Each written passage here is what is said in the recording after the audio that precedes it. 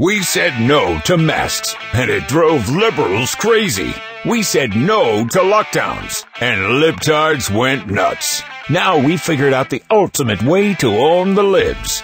We say no to remaining alive. That's right, all you have to do is say no to vaccines, say something about freedom, or quote Fox News, and the libs will go bonkers. Unvaccinated people are 11 times more likely to die of COVID than vaccinated people, which means the more COVID deaths, the worse it looks for Joe Biden, who, last we checked, promised he'd do a better job of getting rid of COVID than Trump. Hey, nice try, Comrade Joe. But you can't make us stay alive just so you look good. In some forward-thinking Republican states, we're even paying people to not get vaccinated. We are that committed to driving liberals crazy.